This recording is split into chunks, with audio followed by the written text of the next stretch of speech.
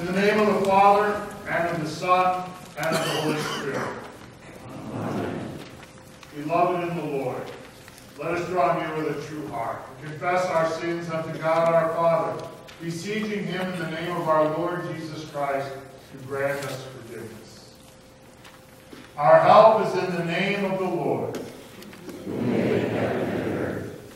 I said, I will confess my transgressions unto the Lord. And you forgave the iniquity of my sin.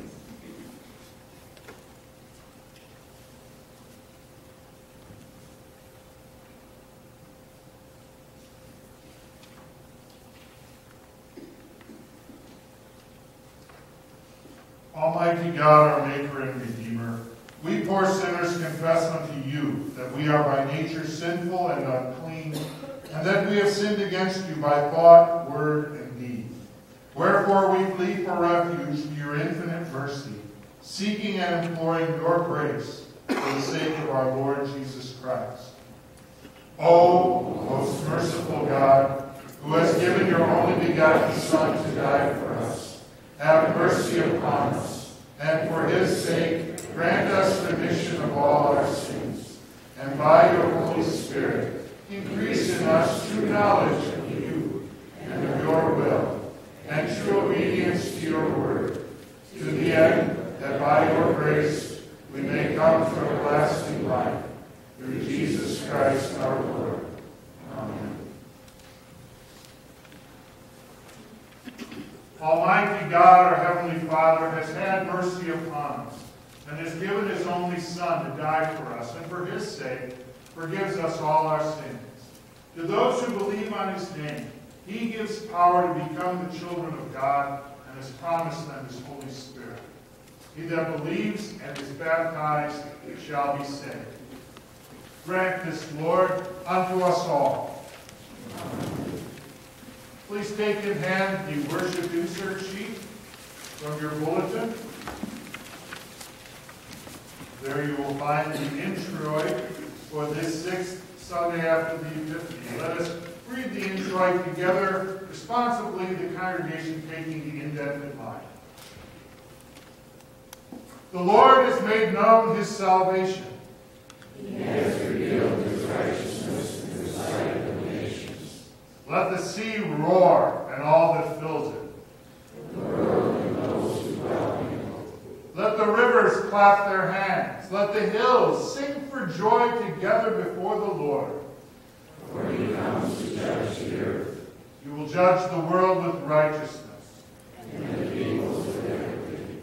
Say together, glory be to the Father, and to the Son, and to the Holy Spirit, as it was in the beginning, is now, and will be forever. Amen. The Lord has made known his salvation. He has revealed his righteousness in the sight of the nations.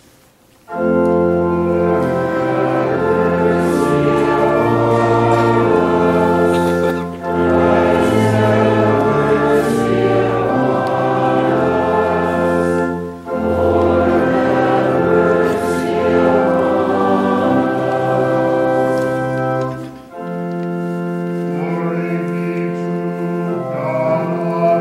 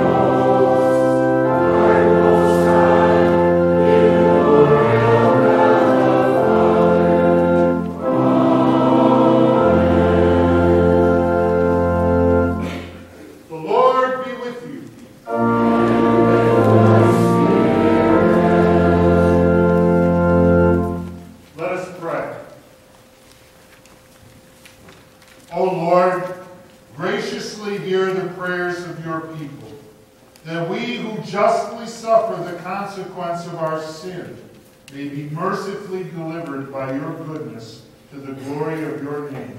Through Jesus Christ, your Son, our Lord, who lives and reigns with you in the Holy Spirit, one God, now and forever.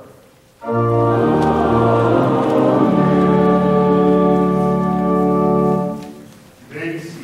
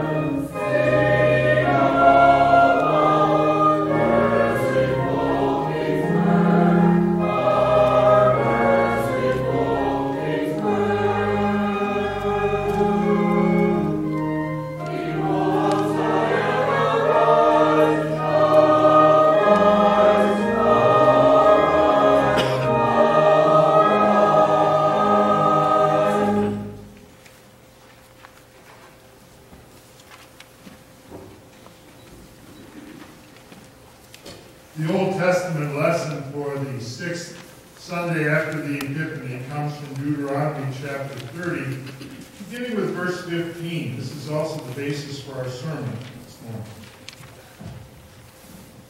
See, I have set before you today life and good, death and evil. If you obey the commandments of the Lord your God that I command you today, by loving the Lord your God, by walking in his ways, and by keeping his commandments and his statutes and his rules, then you shall live and multiply, and the Lord your God will bless you in the land that you are entering to take possession of it. But if your heart turns away, and if you will not hear, but are drawn away to worship other gods and serve them, I declare to you today that you shall surely perish. You shall not live long in the land that you are going over the Jordan to enter and possess. I call heaven and earth to witness against you today that I have set before you life and death, blessing and curse. Therefore choose life, that you and your offspring may live, loving the Lord your God. obeying his voice and holding fast to him, for he is your life and the length of days, that you may dwell in the land that the Lord swore to your fathers, to Abraham, to Isaac, and to Jacob, to give them. This is the word of the Lord. Thanks be to God. Please turn over to the front side of your worship insert sheet. Toward the bottom, we will speak responsibly to graduate. Praise the Lord, all nations. Extol him, all peoples. For great is his steadfast love toward us. And the faithfulness of the Lord endures forever. Ascribe to the Lord the glory due his name. Bring an offering unto his courts. The epistle is from 1 Corinthians chapter 3. But I, brothers, could not address you as spiritual people, but as people of the flesh, as infants in Christ. I fed you with milk, not solid food, for you were not ready for it. And even now you are not yet ready, for you are still of the flesh. For while there is jealousy and strife among you, are you not of the flesh and behaving only in a human way? For when one says, I follow Paul, and another, I follow Apollos, are you not being merely human? But what then is Apollos? What is Paul? Servants through whom you believe, as the Lord assigned to each. I planted, Apollos watered, but God gave the growth. So neither he who plants nor he who waters is anything, but only God who gives the growth. He who plants and he who waters are one, and each will receive his wages according to his labor. For we are God's fellow workers. You are God's field, God's building. This is the word of the Lord. Thanks be to God. We rise in honor of our Lord for the reading of the Holy Gospel.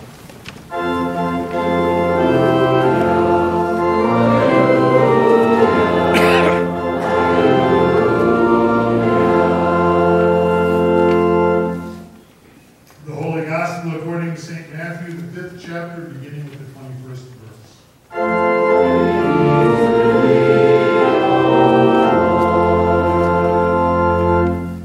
Jesus said, you have heard that it was said to those of old, you shall not murder, and whoever murders will be liable to judgment.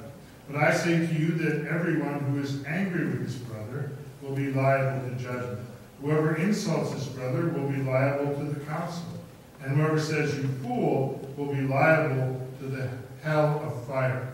So, if you are offering your gift at the altar, and there remember that your brother has something against you, leave your gift there before the altar and go. First be reconciled to your brother, and then come and offer your gift.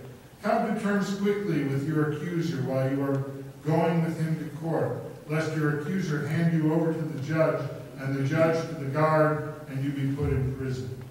Truly I say to you, you will never get out until you have paid the last penny. You have heard that it was said, you shall not commit adultery. But I say to you that everyone who looks at a woman with lustful intent has already committed adultery with her in his heart. If your right eye causes you to sin, tear it out and throw it away. For it is better that you lose one of your members than that your whole body be thrown into hell. And if your right hand causes you to sin, cut it off and throw it away. For it is better that you lose one of your members than that your whole body go into hell. It was also said, whoever divorces his wife, let him give her a certificate of divorce. But I say to you that everyone who divorces his wife, except on the ground of sexual immorality, makes her commit adultery. And whoever marries a divorced woman commits adultery. Again, you have heard that it was said to those of old, you shall not swear falsely, but shall perform to the Lord what you have sworn. But I say to you, do not take an oath at all, either by heaven, for it is the throne of God, or by the earth, for it is his footstool, or by Jerusalem, for it is the city of the great King. And do not take an oath by your head, for you cannot make one hair white or black. Let what you say be simply yes or no. Anything more than that comes from evil. This is the gospel of the Lord.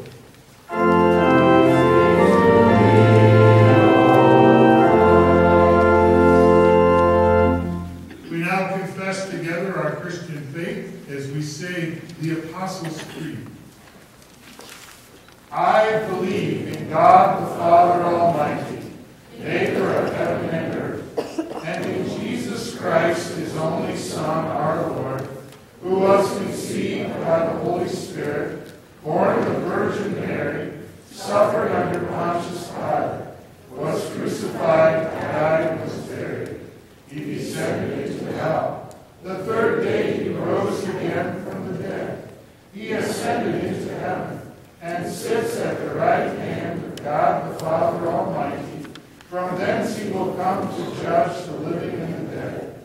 I believe in the Holy Spirit, the holy Christian church, the communion of saints, the forgiveness of sins, the resurrection of the body, and the life everlasting. Amen. The congregation may be seated. At this time, I would invite the children who are present to come forward to the children's lesson.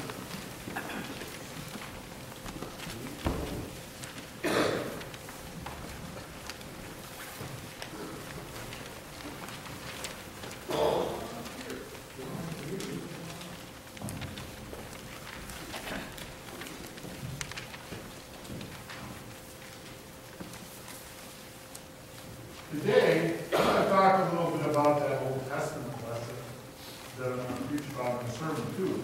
It's about choices. Choices we make. And we have a lot of choices, don't we?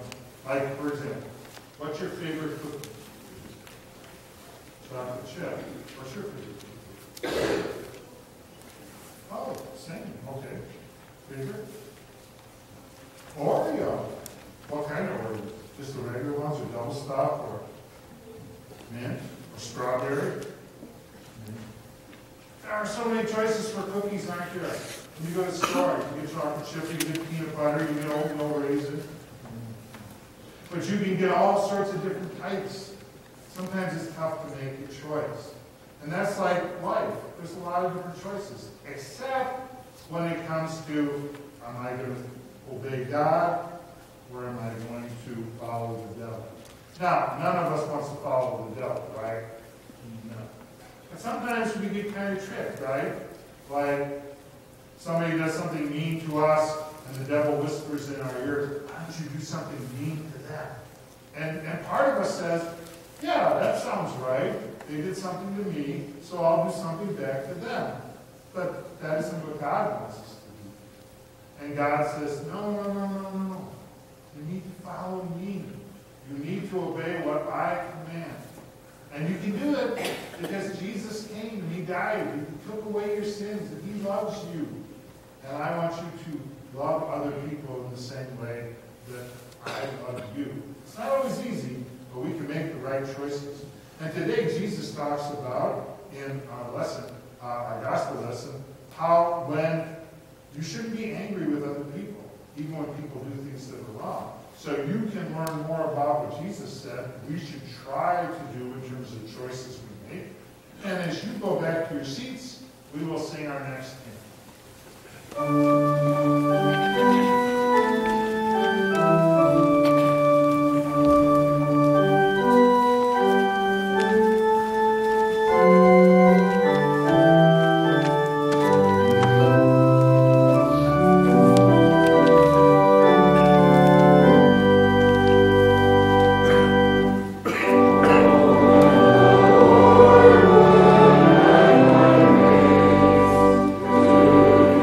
Yes.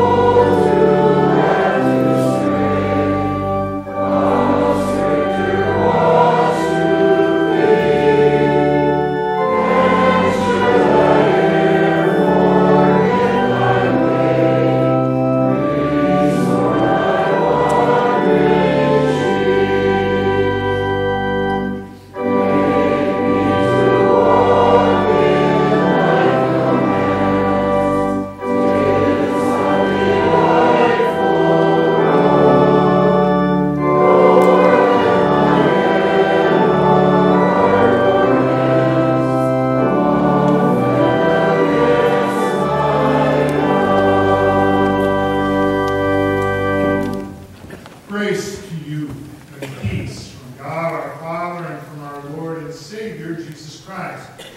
Amen. The text for our message this morning is our Old Testament lesson, Deuteronomy chapter 30, verses 15 and 20. We are rereading these words. I call heaven and earth to witness against you today that I have set before you life and death, blessing and curse. Therefore choose life, that you and your offspring may live.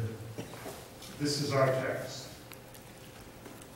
Dear friends in Christ Jesus, I know that in saying this, I'm going to sound like the dinosaur that I am, but one of the most stressful things about living in our modern world is the number of choices that are available to us. And piggybacking on what I was talking about with the children a moment ago, I know, all of these options are good things. On some level, of course, they are. To have these options, all these different things to choose from. But at some level, it also becomes perplexing. It becomes overwhelming to deal with. Back in the day, there were a certain number of breakfast cereals. You had your cornflakes, your Wheaties, your Cheerios. But now, there's a whole aisle of breakfast cereals. Ice cream flavors. Soups to choose from. You go to the grocery store, you find, like I said, an aisle of breakfast cereal. You find cooler after cooler of ice cream choices and soups. I think there are as many types now of cream of choices as there used to be soups altogether. Of course, the abundance of choices is not limited to shopping at the market. Our world and our society have become a hotbed of choices, especially in regards to personal choices and morality. Alternative and optional lifestyles connected with a growing disregard for biblical moral standards bring about a whole catalog of personal choices and self-serving decisions that have too many people becoming farther and farther away from God's plan for their lives. Oh, it's nice to have choices. In fact, many would probably propose that having choices comes from God himself. You can see from today's Old Testament lesson that some choices are truly God-given. Except you will notice God only gives two choices. This morning's text clearly states that what God has placed before us. See, I have set before you today life and good, death and evil.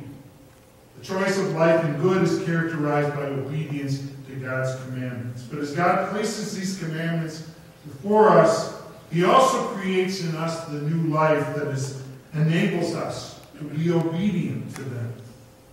So as we shall see, when it comes to the ultimate decisions of life, it turns out we don't really have too many choices.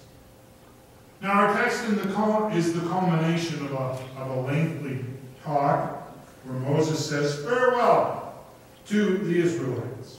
Earlier, he reminded the people of the covenant between them and God.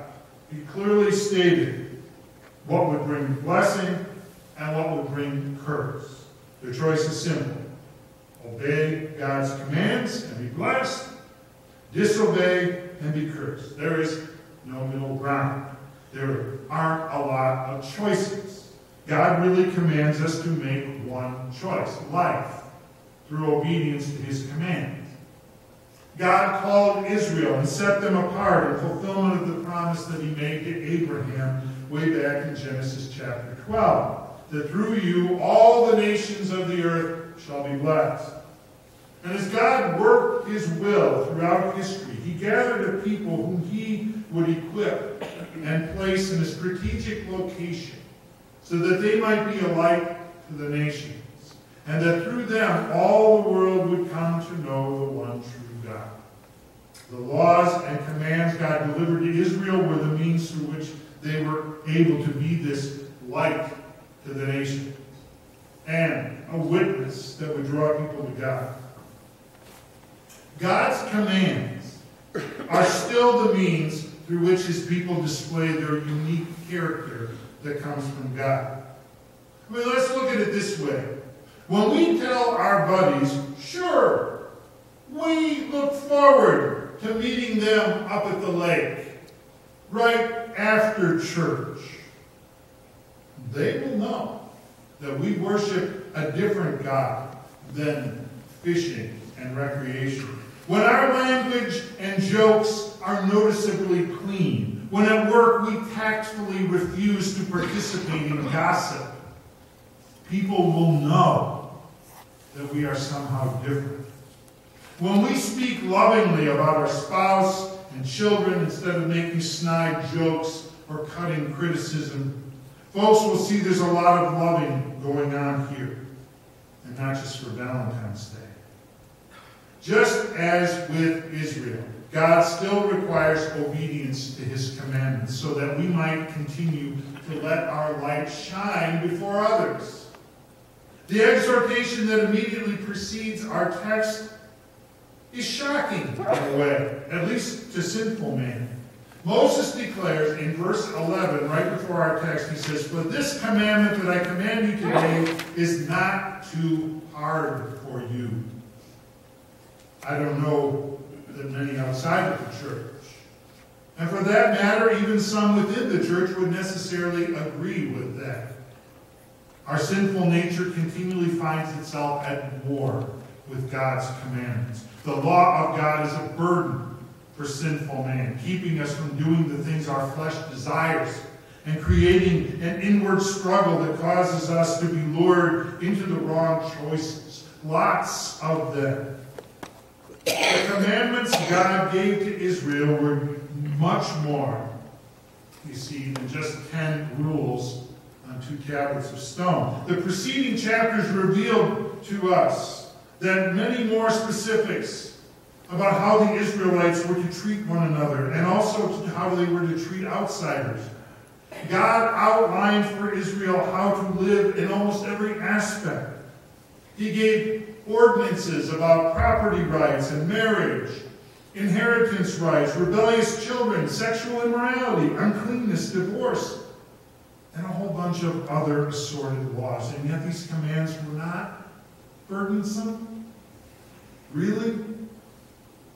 The important thing to realize in all of this discussion of the law is that what God requires of us, he produces in us.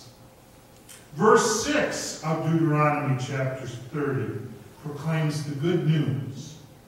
"And the Lord your God will circumcise your heart and the heart of your offspring, so that you will love the Lord your God with all your heart and with all your soul, that you may live."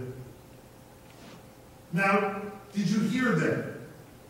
The good news here is that God does not say, "You, circumcise your hearts," as though he were calling upon us to accomplish the required change through our own efforts or abilities. See, God isn't leaving this choice up to us. No, not really. The one accepted choice he, in fact, makes for us himself by changing our hearts. God's word clearly proclaims that he will accomplish that which he requires. Our text says that the Lord is your life. Left to our sinful, selfish nature, we cannot obey God's commandments. Yet he will change the hardness of our hearts. He will produce in us a desire and love to do his will and obey what he commands. How will he do this?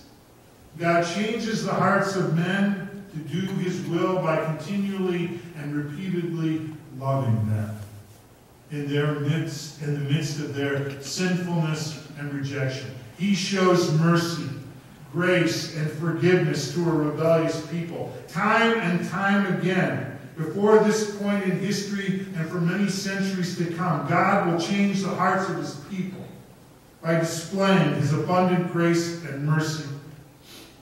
In all of his dealings, he shows himself to be, as he described in Exodus chapter 34, he is the Lord, merciful and gracious, slow to anger, and abounding in steadfast love for thousands, forgiving iniquity and transgression and sin.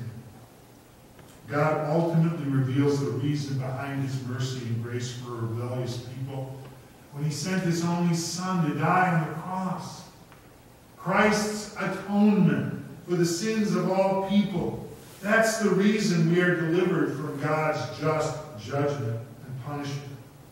As Paul wrote to the Romans, since therefore we have now been justified by his blood, much more shall we be saved by him from the wrath of God. The love with which Christ himself loved us and willingly went to the cross is the love that compels us now to love him in return and to love others. The Bible says, for the love of Christ controls us, because we have concluded this, that one has died for all, therefore all have died. And he died for all, that those who live might no longer live for themselves, but for him who for their sakes died and was raised. The other way this chapter brings us the gospel of Christ follows from the shocking challenge in the words just before our text, when he said, this commandment that I command you today is not too hard for you, but the word is very near you. It is in your mouth and in your heart so that you can do it. The power God gives us to choose life and to obey his commandments, it is near us. It is in our mouths and it is in our hearts. The grace and mercy that bring about such a change in our hearts is offered to us through the word and the sacraments, which deliver Jesus Christ and his forgiveness to us. It is the means of grace, not our own choice, which enable us to live faithfully in obedience to God. In holy baptism, for example, God changed our hearts by washing away the hardness that existed because of original sin and creating in us a new man, formed and fashioned in the likeness of Christ. Likewise, in holy baptism, God fills us with the power to put to death every day the old nature within us and to allow the new nature to come forth, fully equipped to live and serve him according to his good and gracious will. Our gracious Father in heaven continues to sustain this world in us as Jesus comes to us in Holy Communion, strengthening us so that we might walk each day in obedience to his will and serve him faithfully. All of this gracious working in us produces what Paul calls the obedience of faith. In Romans chapter 1, we are strengthened as we hear, Jesus Christ our Lord, through whom we have received grace and apostleship to bring about the obedience of faith for the sake of his name among the nations. What this means is that obedience that comes through faith, is the loving desire now to do God's will, to obey his commands, not because we see them as a way to become righteous. No, but because they're the display of the righteousness we already have been given through faith in Jesus Christ. Obedience, you see, is our way to display a loving response to him who has loved us in Christ. The Game of Life is a board game originally created, I was amazed to find this out, back in 1860 by Milton Bradley. It was originally called the Checkered Game of Life. The game simulates a person's travels through his or her life from college to retirement with jobs, marriage, and possibly children along the way. I remember playing this game several times with friends as a kid. The object was to land on good spaces which would give you up to 100 points. In fact, a player could gain 50 points alone by reaching happy old age in one corner of the game board, opposite from the corner marked infancy, where the game began. Like many games from long ago, it had a strong moral message. Dear friends, today's Old Testament lesson from Deuteronomy informs us that life is more than a game. And the good and bad things that happen to us are based on more than a roll of the dice or a spin of the wheel. As the children of Israel prepared to enter the promised land, Moses calls on them to choose life and experience the blessings that follow. The ability to choose life and to experience God's blessings comes from God himself through faith. We are empowered by the life, death, and resurrection of Christ our Lord to live a life like his, a life in obedience to God's law and commandments, which incidentally is always the best choice to make. Amen. The peace of God, which surpasses all understanding, keep your hearts and minds through faith in Christ Jesus. Amen.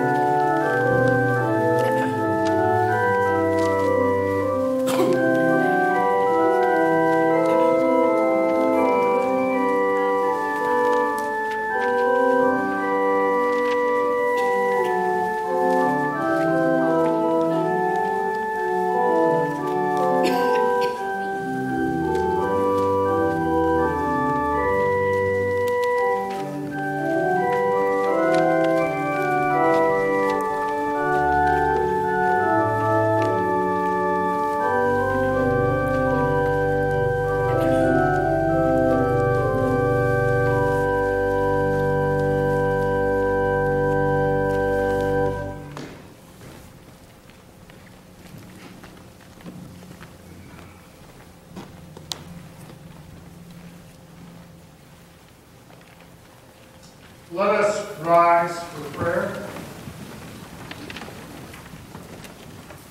In our prayers this morning, we ask God to be with Nicholas Klein, the grandson of Diane Wienlander, who will be having eye surgery this Friday in Detroit. And to be with Susan Barbeau, the niece of Jan Rechsteiner, who is going to Ann Arbor this week for cancer treatment, and will be having a bone marrow transplant on the 16th.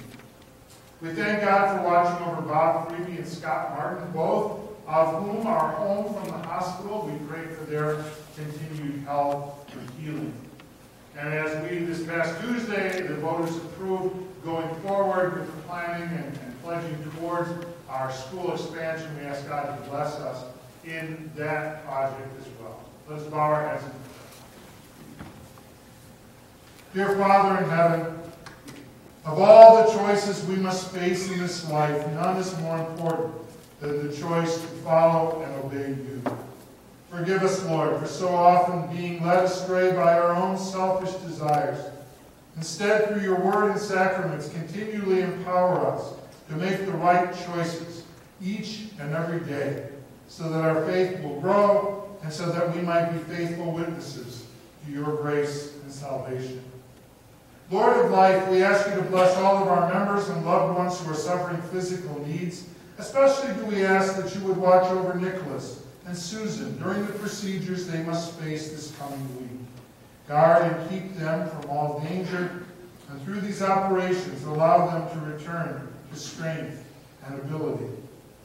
Be with Bob and Scott and all those who are overcoming the flu in our congregation and school. Restore these, your sons and daughters, so that they might continue their service to you and your church. Enable us at all times, dear Father, to find in you our source of strength and peace and confidence. Lord, we ask your blessing upon the project of our congregation and school as we look to expand the classrooms in our day school. Lord, we ask for the support of your people. We ask you to bless this endeavor, that all we do and say may be to your glory, to the furthering of your kingdom, and to the education of your children. Bless us, Lord, in the days ahead as we strive to make plans into realities. All of these petitions, O Lord, as well as the ones we carry on our hearts this morning, we now bring before you as we pray together the prayer Jesus taught us. Our Father, who art in heaven, hallowed be thy name. Thy kingdom come, thy will be done, on earth as it is in heaven. Give us this day our daily bread, and forgive us our trespasses, as we forgive those who trespass against us. And lead us not into temptation, but deliver us from evil. For thine is the kingdom, and the power, and the glory, forever and ever. Amen. You may be seated for our next hymn.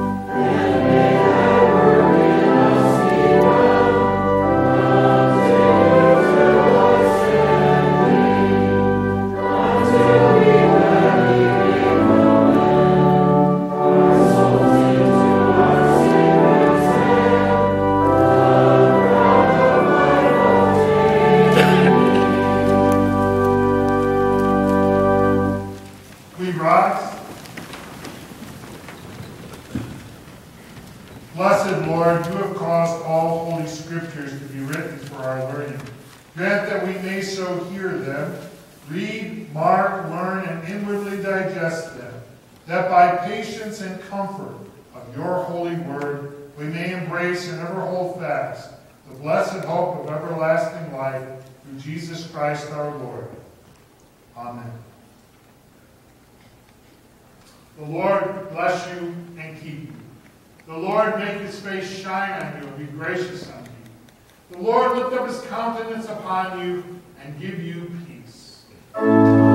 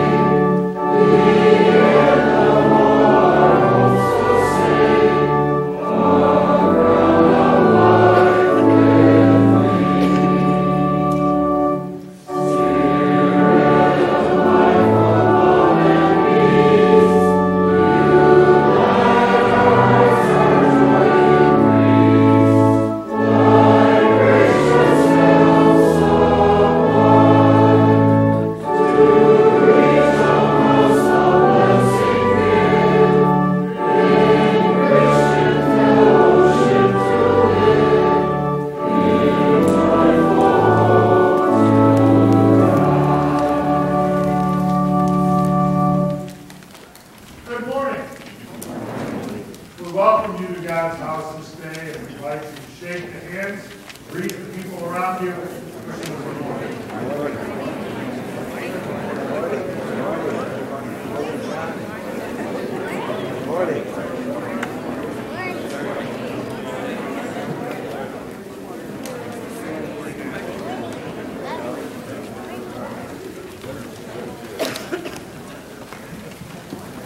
Well, again, we welcome all of you here today. As far as announcements go, I have not been told anything in particular to draw attention to, unless there's somebody else here who has something else to announce.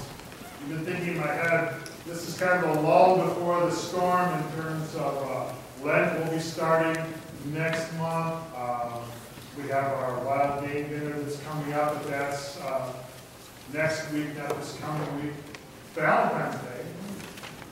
Guys, don't forget, it's Valentine's Day, Tuesday. This is my public service announcement to all of the men. Do not forget this, or it will never be forgotten. Otherwise, I just commend, I notice there are different dinners coming up. We prayed for Susan Barbeau, and there is a benefit dinner coming up over at St. John Amulet. There's a chicken dinner today, one over at Valley. So there are things happening not only in our church, but in other churches. So keep an eye on the calendar and the bulletin. And may the Lord truly bless you with the kind of faith that goes forth in a life of obedience. Not only does that draw you closer to God, but it is a witness to all the world around you.